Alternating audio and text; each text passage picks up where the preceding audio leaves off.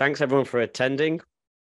My name's Aman, and today we're talking about how to increase your brand's e-commerce revenue or e-commerce's profitable revenue via SEO. And we're New Optima, and we're supported by DZ and EasyShip.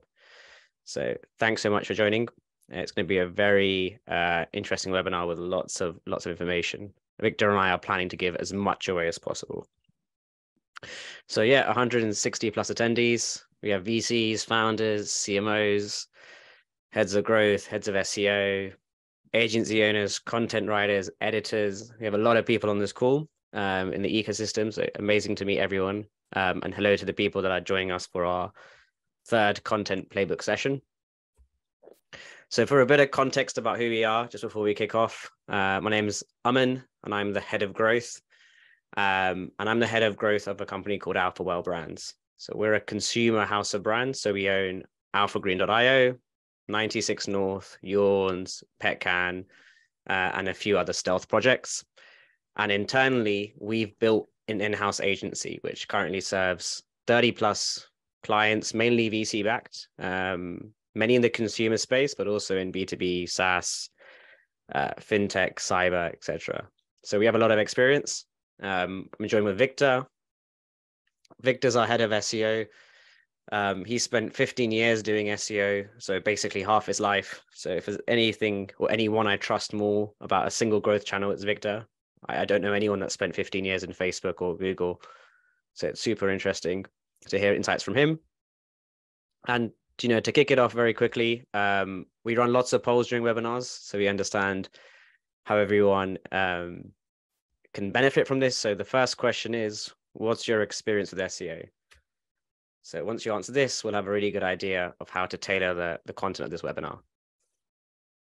Awesome, thank you. 20% have responded, 30%, 50%. Awesome. Cool, this is a really good group. We have 10% who have no SEO experience, 50% who understand what it is, but that's about it. Actually more 40% now. And 50% have implemented SEO on a project before. And there are no SEO gurus, unfortunately, just you, Victor. So that's awesome. And then a final question is, how did you guys hear about this event? Was it through LinkedIn, our email list, EasyShip, DZ, colleagues and friends, or other?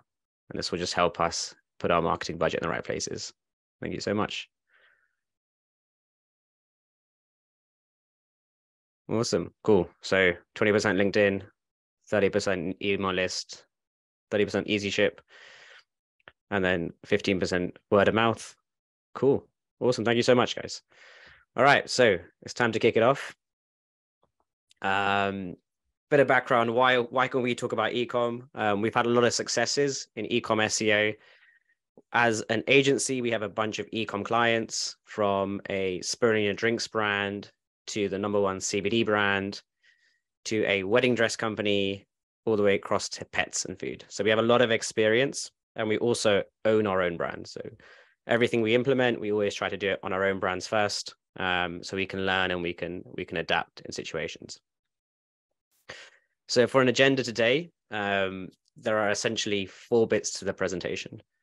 First bit, I'm going to tell you very honestly 5 truths of ecom SEO, which we believe very deeply in all our products and all our offerings and as a brand. I'm then going to give you basically the single product ecom site playbook and the multi-product ecom site playbook. Now, these playbooks translate across to anything really that has listings. So marketplaces benefit from this playbook. Affiliate listing sites benefit from this playbook. So this playbook really works across anything that you have either single or multiple listings. And as a bonus, I'm going to talk about how you do market cross-channel marketing. So this means, how do you layer on SEO, PPC, and email all together to drive a really good ROAS on your backend? Cool. Let's not do a poll. Let's talk about truth 1. SEO CAC beats PPC CAC in the long term. So this is a graph of customer acquisition cost as a function of time. And if you look at the PPC line, you'll see that it's trending upwards and to the right. And if you look at the SEO line, it's trending downwards and to the right as well. So for context, and very quickly, I'm going to ask everyone, what channels are you currently getting new customers from? And this will help me tailor the next bit. So how are you currently driving new customers?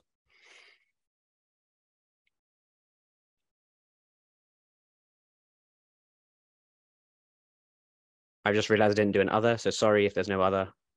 Just answer how best you can. Oh no, I did do another.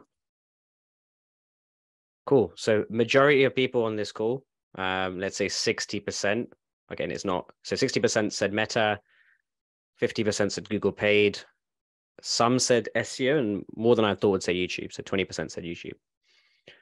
Cool, really interesting. So with a lot of these channels, but specifically Facebook and Google, because those are quite interesting channels that everyone said yes to, you suffer from this PPC going upwards line. And it's a function of a few things. Personally, PPC success is relatively hit and miss. If you're on Meta, you're testing lots of creatives. And if you're on Google, you're competing with lots of people who want bottom funnel search traffic. Ads also get more costly over time on both the Google platform and the Facebook platform. And this is because both are an auction-based bidding platform. So on Google specifically, if you have a competitor and your competitor sees your ads and they say, look, this guy's clearly making money from the ads because he's been running it for a long time, he's going to copy your ad copy. He's going to copy your keywords you're targeting. And as a result, you're going to have to bid extra for that keyword that was working. So in this scenario, your CPM would go up and you'd have a higher CAC. Equivalently on the Facebook end, it's extremely easy to start an e-com store right now. So if you start seeing success in e-com and you shout about it, people like to copy very quickly, either the drop shippers or even real brands. And they will basically go into ad library, look at your creative. And I've done this so many times myself, copy the creative and look at the same audience. And again, as a result, someone else basically copies what you're doing, bids on the same customer, and results in you increasing in your CAC. So this is what happens in PPC. But at the beginning, it's cheap. And it's in the short term, it's a great channel. Now, in the long term, if you think about it the other way, SEO is a very different channel. SEO is a CapEx in the sense that your acquisition cost at the beginning is ridiculously large. I've built models where I've seen the CAC at the beginning be 18 grand, for example. But there comes an inflection point, and you got to model this out where your CAC is the same as your PPC CAC. And over time, your CAC falls and drops and asymptotes to zero or tends to zero. And this is because customer acquisition cost, the formula is investment over number of leads. So if you stop investing in SEO, you still get customers next month. And therefore your denominator gets bigger, and therefore that overall CAC number tends to zero. So this is the first truth of SEO and PPC, that your SEO CAC does beat your PPC CAC, but in the long term. And so you've got to model this out to work out when is this inflection point. Sometimes it's 7 months, sometimes it's 2 years. It really depends on your unit economics. Cool. Truth number 2, to win at e-commerce SEO, you need 3 types of pages. They are blog, category, and product. So every e-com store should have this, especially if you're multi-product. If you're single product, you might not have the category one. So your blog page, this is a Farfetch example. So you have the blog page for Farfetch, which is how to start your watch collection. The category page is all the watches, gifts. And then the third page is a very expensive ring, I think. So that's the 3 options you have. And they all those 3 mirror the awareness funnel. So your top of funnel is your blog, like for example, how to start a watch collection. Your middle of funnel is your category page, i.e. free diving watches. So the consumer searching for that is looking for watches that serve that purpose. And then your bottom funnel, which is your product, is your specific keyword search that combines the brand and the product name. So this one, Rolex Sea Dweller watch, this consumer knows exactly what watch they want to buy. They know what brand they want to buy it from. And so they are very, very far down the funnel and they're ready for purchase. So there's 3 different pages or types of pages with 3 different awareness funnels. So this is really interesting because this will serve as the main cornerstone for most of the presentation. So just remember that we have 3 types of pages. So I'm going to hand it over to Victor now to go through truth 3, 4, and 5. Cool. And you're on mute, Victor, as well. Yeah, thanks, Aman. Hello, everybody. And let me share my screen. You can see my screen now. Yes. Yep, perfect. Yeah, cool. And I just realized we could add the slide that SEO is actually sometimes the only channel you can use, because for some businesses and some models, for example, for marketplace model, because like your margin is not just allowed you to run any other marketing channel because of like your profit margin is not big enough to be able to get PPC traffics. But yeah, so yeah, let's talk about truths about search engine optimization for e-commerce projects, and what people and what types of pages you need to have on your website to drive traffic. What's the main mistake people usually doing is they think about e-commerce project as, and like whole structure as about like that main keyword, which will attract you almost like the biggest part of your revenue, and like some smaller, not important keywords. But what we need to keep in mind that different types of pages has different conversion rate, and more general keywords, which are usually associated with a homepage or with like main categories, for example, wedding dresses. That pages and pages associated with that types of keywords usually has less lower conversion rate compared to some products pages and more like niche down small categories. For example, when people are looking for red silk wedding dress, they know exactly what they want and they almost ready to buy. When people looking for just wedding dresses in general, they have like much smaller buying intent. So that's what we need to keep in mind. And another like important thing to keep in mind that blog pages usually drives you much lower conversion rate than people usually expect, but we still need them. And there are several reasons why we still need the blog pages on e-commerce website. First of all, they can convert really good if you will be able to target people with high buying intent. So not write, do not start writing blog content with some general keywords and informational keywords, for example, like history of wedding dresses. But if you will choose a keyword, how to choose a wedding dress, or like a best time for wedding, you targeting people who are really close to that purchase. So that's good. That's close to bottom funnel traffic. Blog pages are also a good way to create an email list and like use in your other marketing campaigns. And that's the only way to target for e-commerce projects keywords which are associated with like people who are looking to solve some problem. So if your product can be used to solve any problem, you literally creating an article about like how to solve like this problem and offer your product as a solution for that. And we've done that multiple times and it works surprisingly well.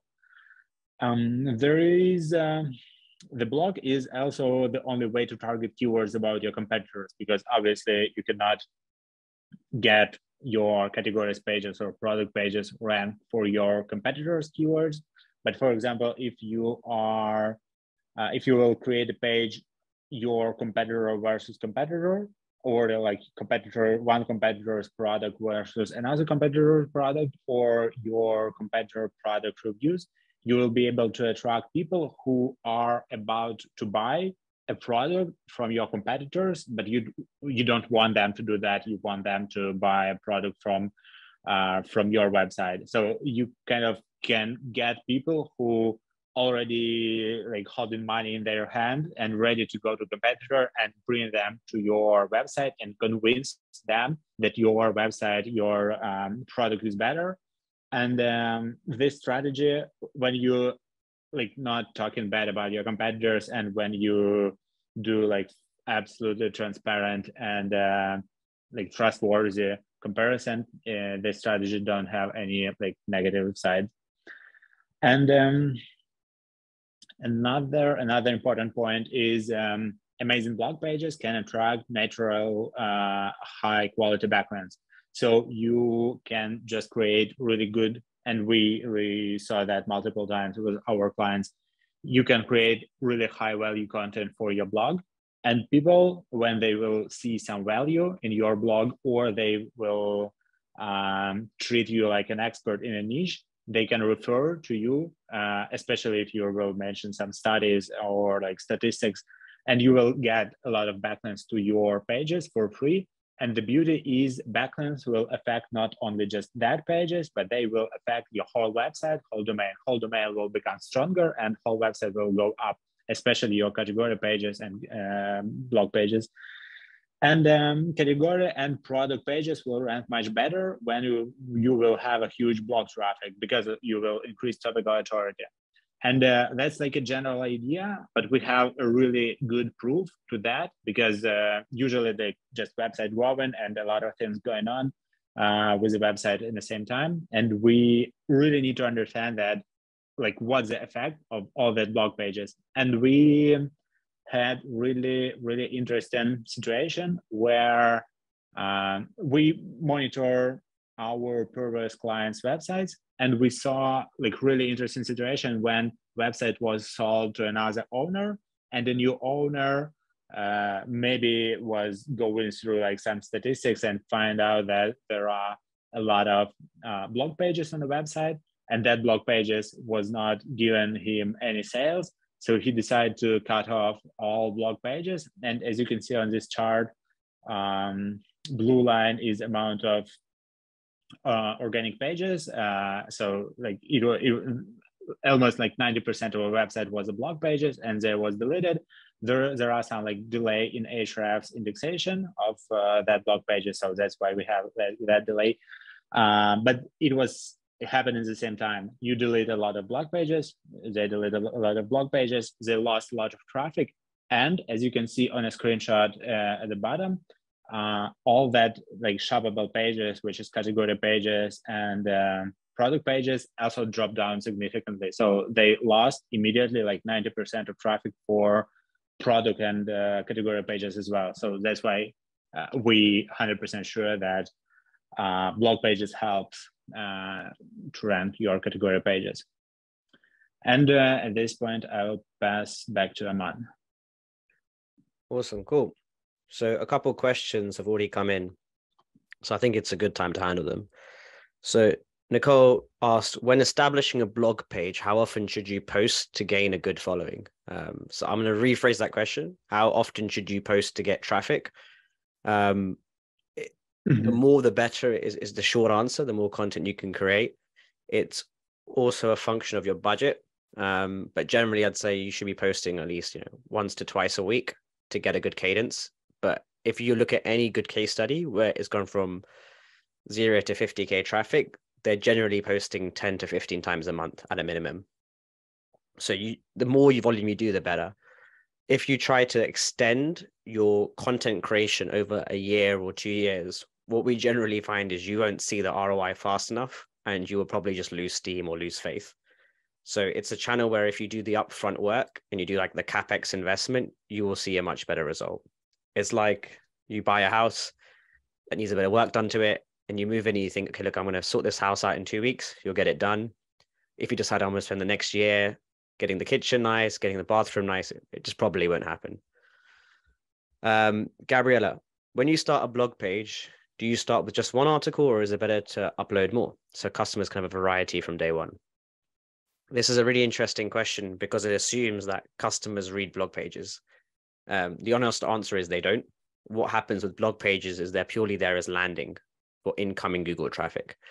It's very rare that you have a consumer hit a product page and then go to a blog page afterwards for more information. That they don't normally do that in the navigation of your website.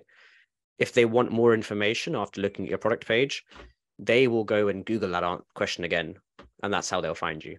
So it doesn't matter about variety, just keep uploading. Cool. Truth number 5, work through SEO back to front. So we've told you a lot about how some pages convert better. We've told you should create a lot of pages.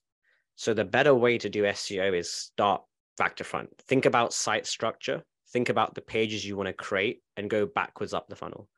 So first you want to create product pages. Then you want to create category pages. Then you want to go to blog pages.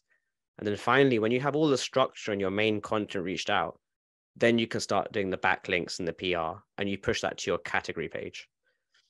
The reason why I say do the backlinks last is because you can get a lot of really good results just from creating content. And backlinks are kind of like adding fuel to fire.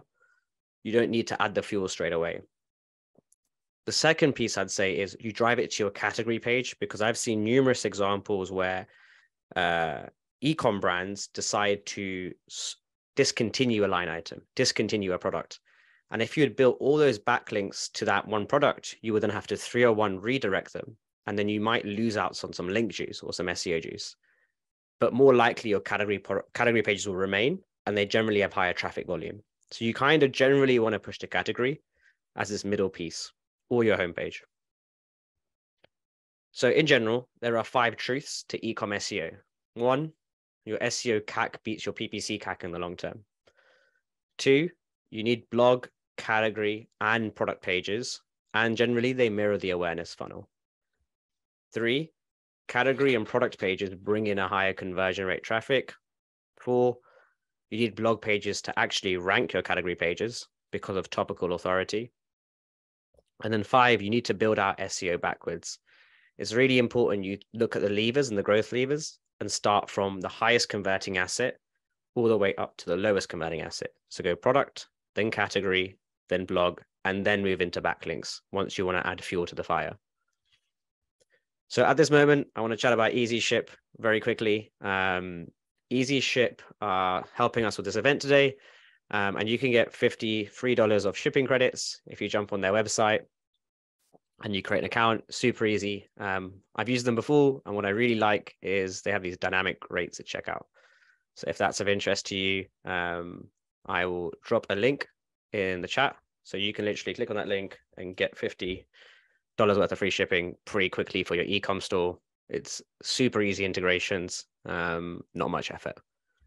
So love a bit of EasyShip, and Nicole loves them too. That's very good. Cool. So in terms of agenda, I've gone through the 5 truths of e-com SEO. I've told you how amazing EasyShip is.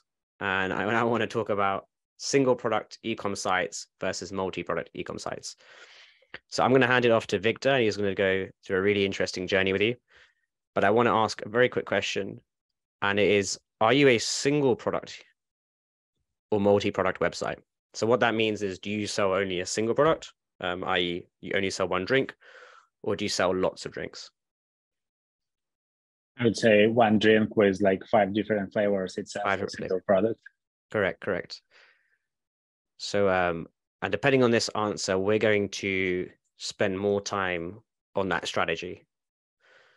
Cool. So, it's moving around.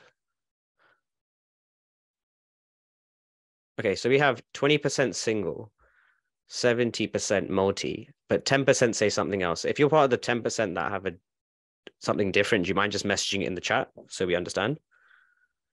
Or why yours is not more single or multi?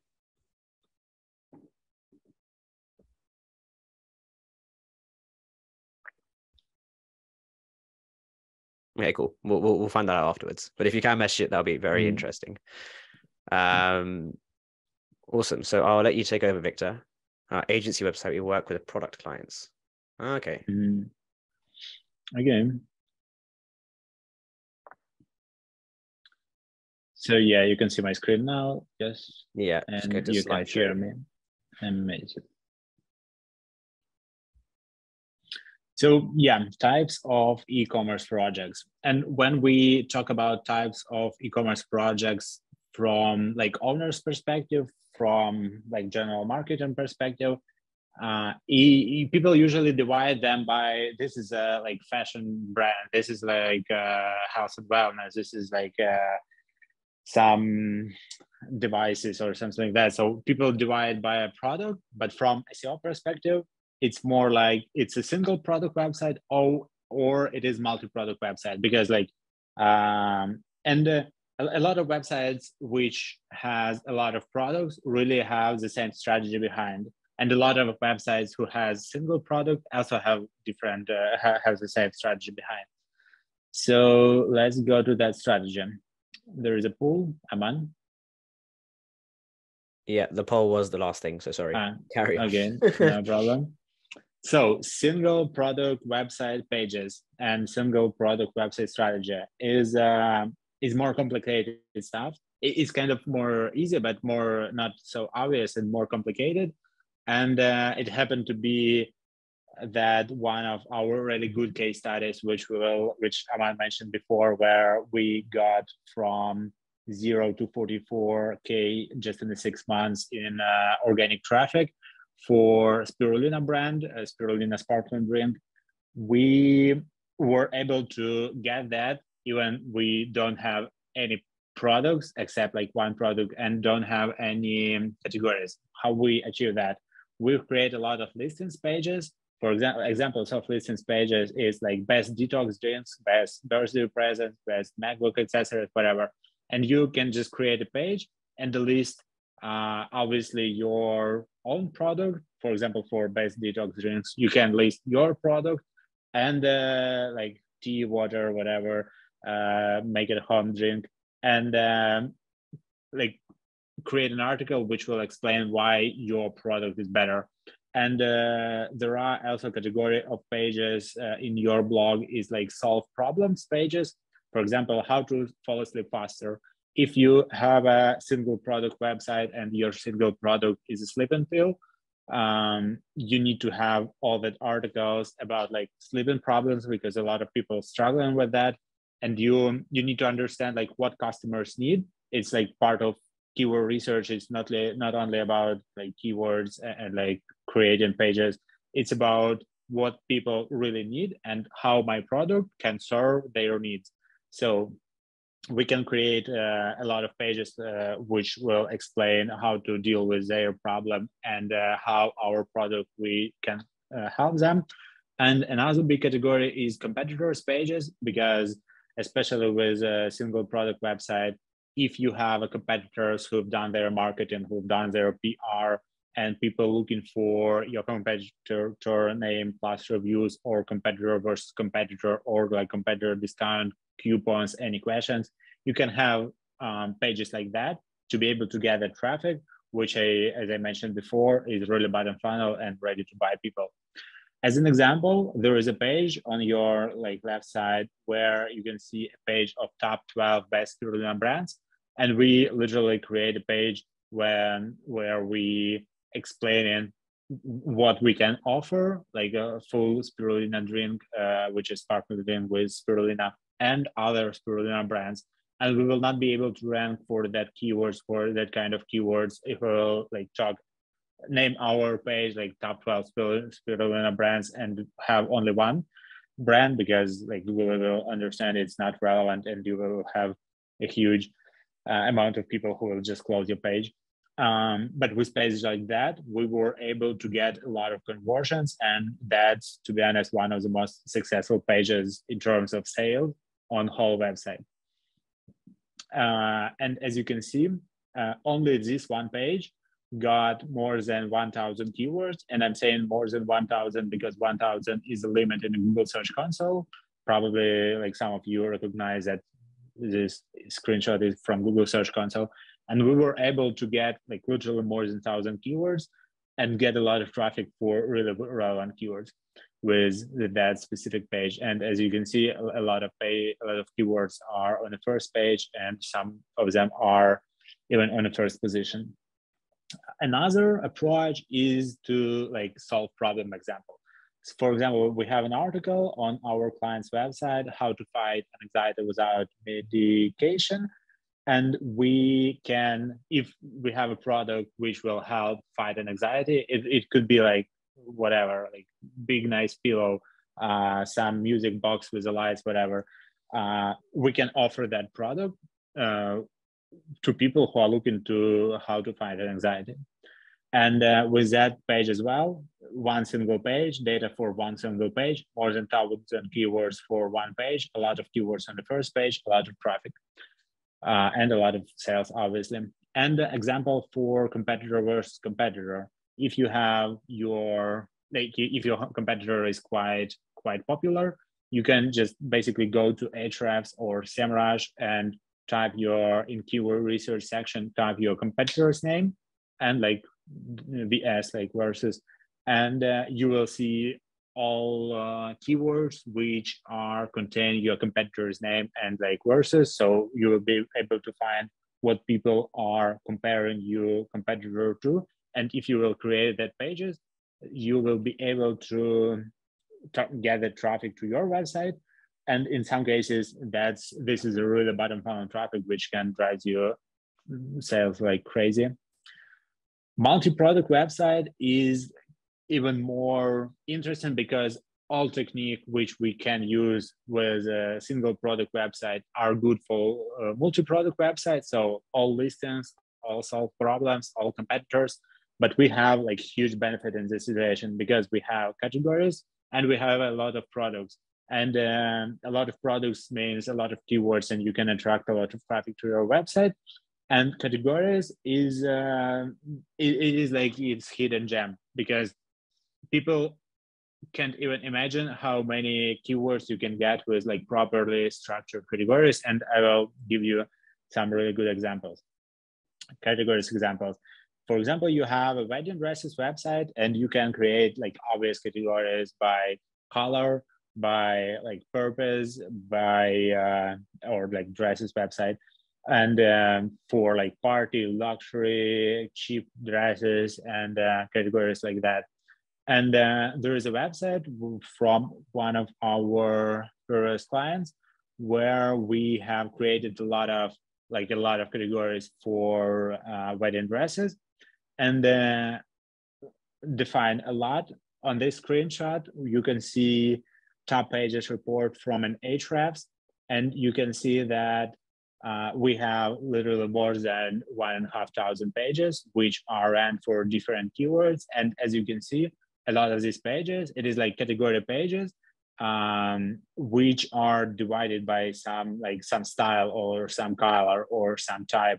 And it's even like surprising that the most successful page is like elegant wedding dresses, or like satin wedding dresses, or like long sleeve wedding dresses. And just because we have done such a good keyword research and we were able to find all that search demand, we divide all that search demand into clusters, and we combine that like keywords into keyword clusters, and we create a page like category for every possible keyword cluster, and we optimize that page and make it indexable and index it with Google. We were able to get a lot of keywords. Some pages has like almost 5,000 keywords from Ahrefs, which means in a Google Search Console, real data is even bigger. And just super nice hack, which is not obvious, but works. And we've done that multiple times and it always works like magic. You can just duplicate your category and call it another way, and that will work if you will really go through your products and find like relevant products. And you will write good metadata and put at least some content, like at least like 100, 200 words of content on your website. So for example, you have a leather dresses, you can call that like rave outfit, and you have a new category and new keywords, new traffic. And if that traffic is like relevant, if your product is relevant to that traffic, you'll get a new sales. Example, not just from like theory, but on practice, the same screenshot from Google Search Console. We had this website with fashion wear, and this website was like, and still quite successful in terms of like traffic and positions. And we realized that almost every item on a website has a really big size, like option, like XXL. And there are a lot of search demand for plus size fashion wear, and that search demand is not like keyword difficulty is pretty low. So competitors are not aware of that and not really targeting that keyword. And we just like copy and paste almost like a lot of categories. We've checked search volume for every single category, like plus size keyword. And we literally create 41 categories, just copy and paste usual categories and add plus size into URL, into a title, into a description, and write some content, like a little bit of content for that pages. And we were able to get 300, more than 300 keywords around like plus size fetish wear. And a lot of them immediately rank on the first page, which shows that this strategy is quite successful. And when we talk about SEO, I prefer to talk about it from like a business perspective, and from a business perspective, being able to just copy and paste 30, 50 of your categories, write a little bit of content, and get a lot of really relevant keywords on the first page, and the sales is amazing. So like amount of value what you could get with that strategy in comparison to amount of like work you need to done is just amazing. And the last but not least is product page search engine optimization. And it will not be like classic, because it will not start, like my presentation will not start with schema, org, titles, descriptions, page speed, prices, and content on a product page, because it will start with a question, is there a search volume for your product at all? So maybe you have a product which is like there is no search demand for this specific product, so nobody is looking for that product. And in this case, just make that page nice for visitor, and just leave it for like other marketing channels. It will be on your website, and people will visit that page from categories if they will land on category page. But if yes, you need to check, is this product is like only one product relevant for that search intent. For example, if you have like leather dress, and there's only one leather dress on your website, and there is a search demand for a leather dress, okay, you can optimize that product page.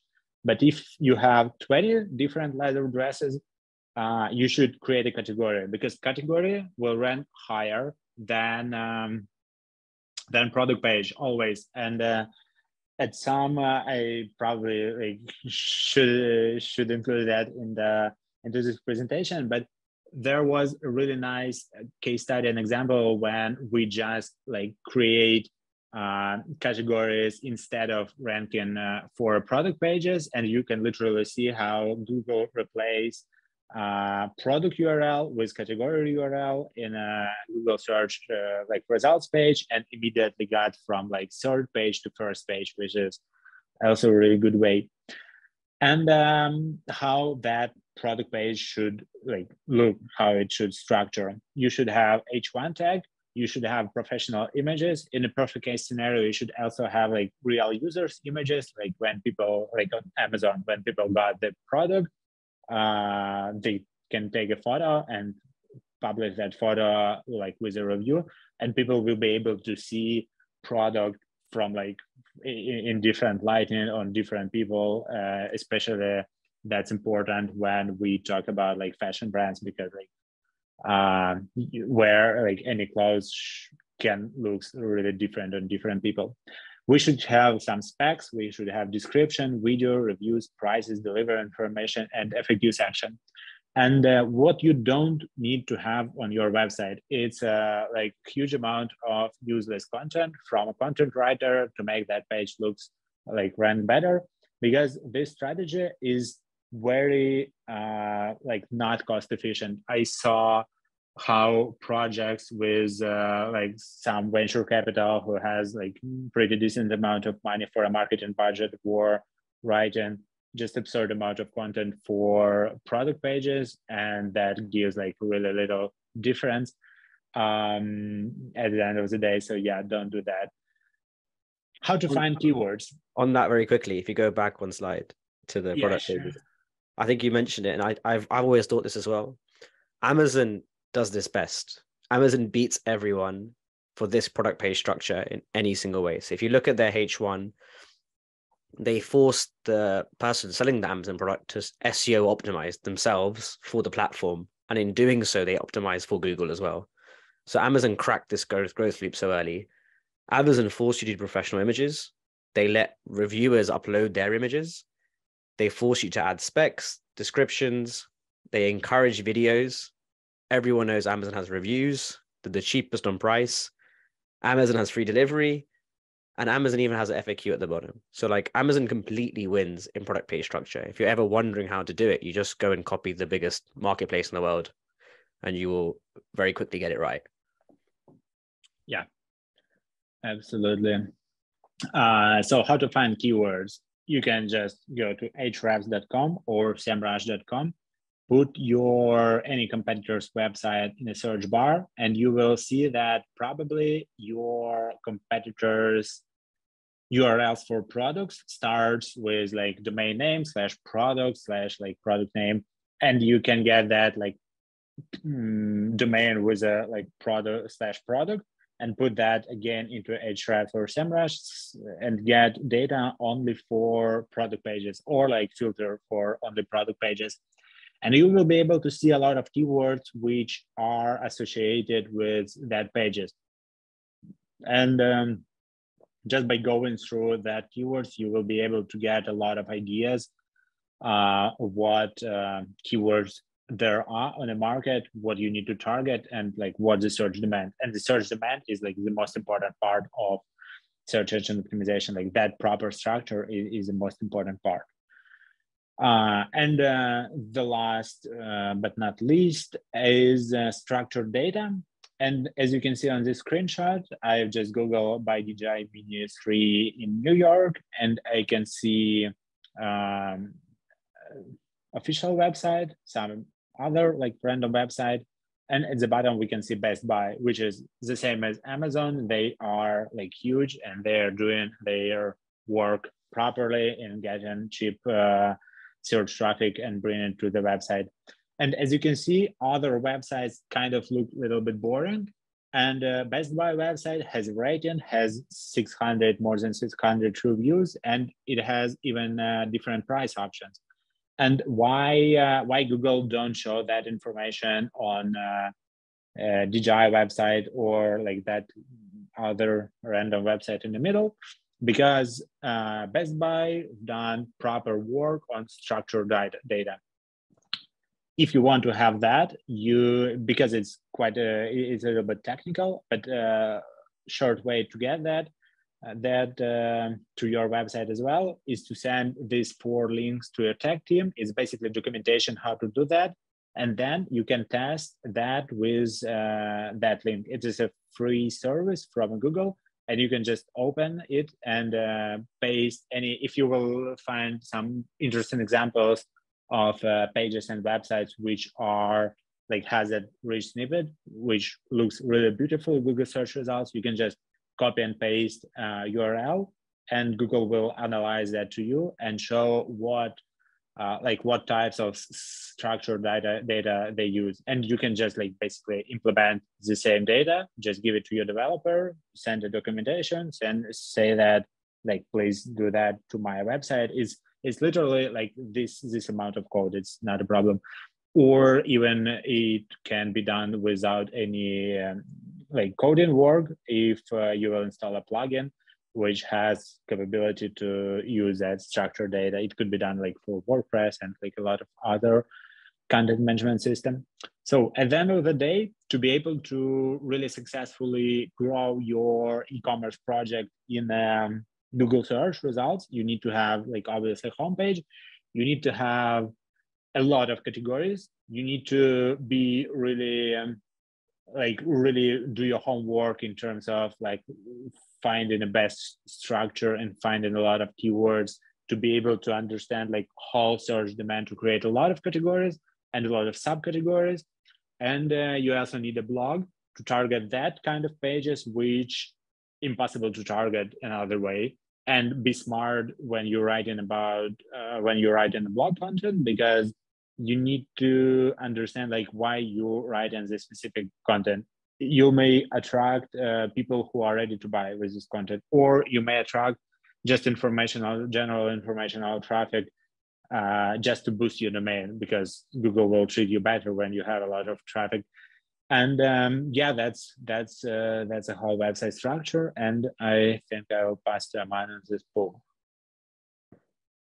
Aman? Sweet. Do you mind if I share screen? Yes. Awesome, thank you. Cool. So there was a lot that happened in that section. So we went through. So you can see my screen. So we went through, going very quickly. We went through single product sites. So we walked through how, if you're a single site, you should focus on these types of blog pages. We then came and explained multi-products and said you can do the three the same, but your focus should be on categories and creating as many category pages as possible that fit search intent. And then we showed you some quick hacks that are very valuable. And then finally, we went through product page SEO. So this is how you optimize your product page, but only in the event that you can't create a category. So there's lots of opportunities here. Also, if a competitor's website in this scenario could be an Amazon link, that also works very well. And you see every page that Amazon is ranking for on Google. And then we also went through structuring your site. So we showed that generally, if you're a multi-product site, you want to have these category sections, subcategories. You want to have a blog with some posts, and that's generally the structure you're optimizing for. As a quick question, and I'm curious about the developer resources everyone has. Do you guys currently have developers in-house? Is that something if I gave you this rich text data, could you go and implement it? Or is that something that's actually quite difficult?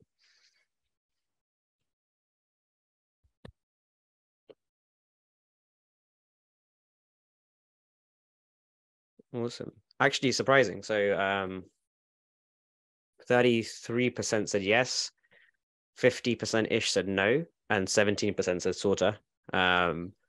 Sorta probably means that you may have someone helping you out, I'm guessing, or you don't like what they do, or for whatever reason. So it makes sense. So it kind of lays me up into my quick section on one of our partners, which is Deezy. Awesome partner. They are a developer marketplace. So they can help you get developers very quickly at good prices. And they essentially let you put up a project and then the developers bid to be on the project. So it's a much easier way of vetting and going through developers. And then Deezy also have a guarantee on the back end. So what's really easy is you can actually do this now, or you can do it whenever you want. But you can click on the Deezy website and go to the top bar banner, and it's something called Ecosystem Pulse. So what it means is you can tell them what dev you're looking for. You don't need to hire it now. And then they will send you a weekly or fortnightly email saying these devs are potentially available for you. And so this way, when you need the perfect dev, you just go in your emails and you have them there already. You don't have to go hustling on Upwork or Fiverr or talking to lots of founder friends to work out who it is. So this is a really easy way. You can set it up in 2 minutes just to know if there's devs available for what you want to do. Cool. So in terms of agenda, we've gone through the 5 truths of ecom SEO. We've gone through the single product ecom playbook, and we've gone through the multi-product ecom playbook, and we've spoken about Easy Ship and Deezy. Now, as a bonus, I want to talk about how you market cross-channel with SEO and PPC and email. So I've done this strategy myself, so I'm super keen to give it away. We're probably going quite short on time. So if you have any questions, just please ping it in the chat and I will try to prioritize them so we do get them done before we run out. But cool. So cross-channel marketing. So cross-channel marketing is when you have your SEO traffic and you start layering on additional channels which are already running, like Meta and like Google, and even email marketing to increase the profitability or your ROAS at the bottom of your funnel.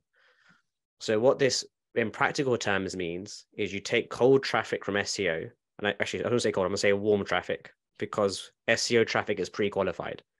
The person Googling the keyword is openly saying they have an intent on some sort of level to purchase. So you take warm traffic from Google and you retarget on paid social and email. So I'm going to show you how this works. So Google comes in, you have amazing blog pages, category pages, and product pages. And as a result, you win lots of traffic from Google. And we know each is going to convert a certain amount, and you're going to make a bit of money from blog, a lot of money from category, and a hell of a lot of money from product. But in all these scenarios, you're still maybe missing 70%, 80% of traffic hasn't purchased, but they were interested in the product.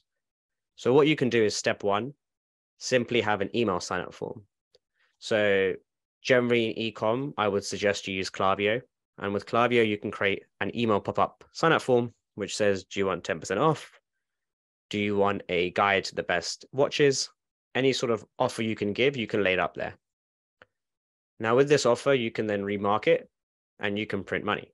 So I've worked with many e-com stores, and every e-com store I've worked with, I've managed to take their revenue, to drive 30% of attributable revenue from Klaviyo or from email. So this channel, I know very quickly, is very, very lucrative, just doing this itself. And all you need to do as a leading step is to create this sign-up form. Now, the second thing you need to do is set up all your tracking pixels. So if you're already running Facebook ads and Google ads and Reddit and Snapchat, you already have tracking pixels set up to measure conversion events. Now, all you want to do is make sure these tracking pixels are also collecting data on all your website visitors, and they're helping track that data. As a result, say Snapchat pixel understands who's visiting your website, matches it with someone on their database, and is able to then retarget to them. So in this scenario, you have the tracking pixels, you push into retargeting channels, such as Google, Facebook, Twitter, etc., and then you retarget them, pushing them back in your funnel. So if you had a blog page, how to start your watch collection, this person is really interested in watches and it's time to push them down the funnel. So I might run them a retargeting ad of, here's the top 10 best first watches. And that's an amazing customer journey I'm taking them down under. If my consumer happened to go on a category page, cool, I don't know, highest status watches or most expensive watches, I'm going to show them a product page in my retargeting ads of one of my most expensive watches because it fits that consumer journey. So what you can do in this stack is layer upon Google onto your pages, you layer on email, and then you also layer on retargeting. And this really does improve your ROAS quite a lot. The interesting thing is whoever's doing this, all their paid marketing guys will take, will be like, oh, look, the ROAS is really high, and they will take attribution for it. But truly the attribution is kind of coming from Google and from organic because you sourced that traffic at the beginning. So as a site-wide thing, this is a really healthy thing to do for your business, and you should be doing it straight away. So in general, or in summary, we've run through the agenda, 5 truths of e-commerce SEO, the playbooks for single products and multi-products, and I've given you a bonus on how to market cross-channel with SEO, PPC, and email. So that's actually the full presentation. Thank you so much for attending. And I'm super keen to answer any questions. So please drop them in. Oh, I had a quick question, actually. Let me ask you one. Are you guys currently investing SEO, or are you thinking about it, but you want to? What's your current stage? Oh, super interesting. 50% are investing in SEO, which is good. 50% want to invest, so if I say 40% want to invest in SEO, and then 10% don't want to invest in SEO. Cool. So for the 50% that are investing in SEO, how's it guys going? What's your current performance like? Are you guys doing the things we're mentioning? Cool. I'll let you guys respond to that one. Otherwise, does Klaviyo work with WordPress or WooCommerce? Yeah, Klaviyo is really good. Klaviyo recently got investment, I think 100 million co-invested from Shopify. So Klaviyo is really best in class. Prices. So generally, I wouldn't recommend anyone really do SEO for under like 3K a month, around that number. And the reason why I say is the majority or the brunt of the cost in SEO is actually in content creation. Like I just gave you all the technical value. I told you how to set up the website. Like that's not where the value is. The value is in actually executing it and doing it. And then doing that deep keyword research to work out what are those categories and how am I going to tackle it one by one. So when you pay for SEO, you're kind of paying for the cost of the head of SEO. So for example, you're paying for Victor, and then you're paying for the army that comes behind Victor, which is the content team. So that's why I say generally 3K minimum you're going to be investing, because anything less than that, you either can't afford a good SEO guy and or you can't afford the content they're creating. We're working on a website. That's awesome. We have one person working on an SEO, but they also work for other companies as well. We are gaining traffic slowly, but I'm excited to share this info with him. Awesome. We hear this a lot. I hope that he has like a content team behind him, or he has someone to delegate content to. Otherwise, there is a maximum that he can go. I think SEO is like a term, search engine optimization. It kind of makes it sound like you're just like twiddling some needles. But in this presentation, I want you to know that it was like a very big move you make. When you make content, it's not like a small needle move. It's you're moving a really big lever and you're powering it through fuel. Our store is a small one. Sorry, go for it, Victor. Yeah, I think a lot of questions are related to like, can we get a like recording? Maybe we should mention like our YouTube channel. It will be there, so like it's like super easy way to get definitely recording of this webinar and from our other webinars. Yeah, so I'll put the recording in there. You can also watch a bunch of other ones, and I will ping out an email tomorrow with the slides and the recording. Which shopping cart do you recommend? Oh, good question. I've done Magento, Shopify, and Woo. If you don't want to have a big dev team or you don't want to do too much work, go for Shopify. If you're happy to like edit stuff a lot, go for WooCommerce, but then you get more control. Victor, would you agree? Yeah, and sometimes if you have like good WordPress developer, which you already know, and you will save yourself from all that pain looking for a good developer, you can go to WordPress. And if you have the same situation with the WooCommerce, when you definitely know the guy who will do that for a good price. But in general, WooCommerce and WordPress gives you more flexibility, but more opportunities to do a bad job, but more opportunities to do a good job as well. But one of our like best case studies was on Shopify, and we were able to. I would say if you are like really, actually two of our clients who I mentioned there was in Shopify. So yeah, like Shopify, WooCommerce, both will work. Let me ask you some questions, Victor, from the participants' perspective. If the content team is limited in capability, so they don't have much capacity, let's say even, can you still see gains with SEO, or is nothing really possible?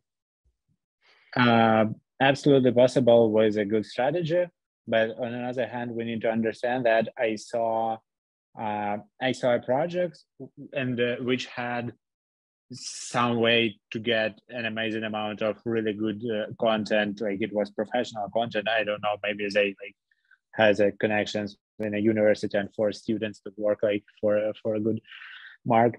But they've done a huge amount of really good content, but that content was not like structured to answer for search intent, and like literally thousands of pages were bringing zero, like close to zero traffic. And I saw other examples where with very limited content resources, people were able to publish like not a lot of pages, but target them so good. So, and that pages brings a lot of traffic. So when you have a limited resources, the more limited resources you have, the better your SEO decision making should be. I would say that. How does React/Next.js websites work well with SEO structure? Google just don't care about what you have on the back end, because Google don't see your back end. Google see on the front. And if you have on the front render side rendering, if you have separate URLs for different pages and you have all the pages being able to index, and you have all that like canonical stuff to protect your website from duplicate pages, absolutely good. And even faster if you like have a React.js, probably your website is faster and better and you have better developers. So all good, just like to make sure you will done it right and have some SEO expert to check it out. Awesome. How do you feel about Yoast? Use it for every WordPress. So yes. Okay, bullish on Yoast. Our store is a small one, just a few products, and they don't want to become a massive e-com. Do they still need to have category pages?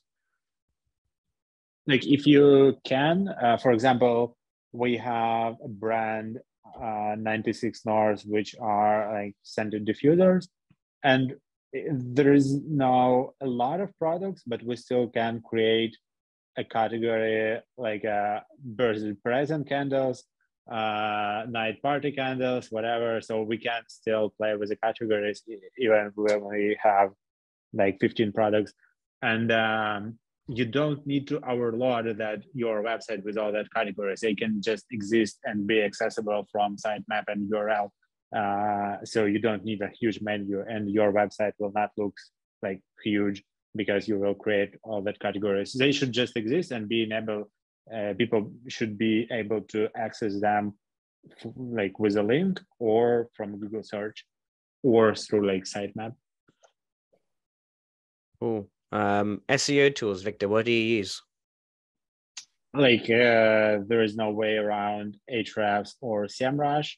Yeah, you mentioned that. There is no way around Google Search Console, which is like free, and you should definitely use it.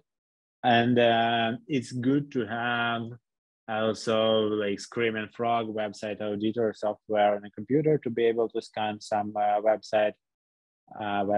But and like there's a lot of smaller products where which you need only like sometimes.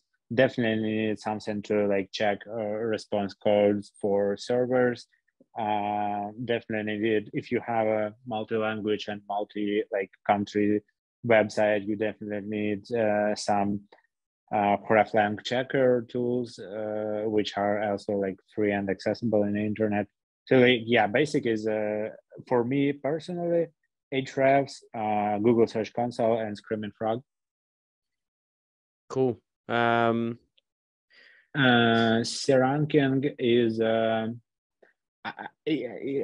I remember, it was SERPstat before, and now it's SERanking. But I may like be confused.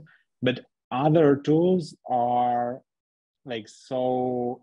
Last time I've checked, a lot of other tools except like Ahrefs and SEMrush was on a that level of not being accurate. They that at some point they become like just database for keywords, and I don't see any point to like pay for a service which will show you like random charts, and all you will be able to get is like list of keywords. So like probably Ahrefs or SEMrush, like, and I understand it's not cheap, like $200 for an Ahrefs, but if you like really do an SEO, you need to have much bigger budget. Cool. Squarespace, from what I think the CMS doesn't really matter that much in the grand scheme of things. It's just kind of how you use it and how much you have to pay your developers to edit it the way you need to get edited. Cool, awesome. So we're going to be calling it there for the session. Thank you everyone so much for attending. If you have any other questions, feel free to drop me an email. Aman@newoptima.com. Sorry, it's all in capital letters. I'm sorry. I'm not shouting. Drop us an email and then we can go from there. But look, thank you so much for attending. I hope this was useful, and then you'll get the recordings and the slides tomorrow. Thank you so much, guys. Bye-bye. Yeah, thank you. Bye-bye.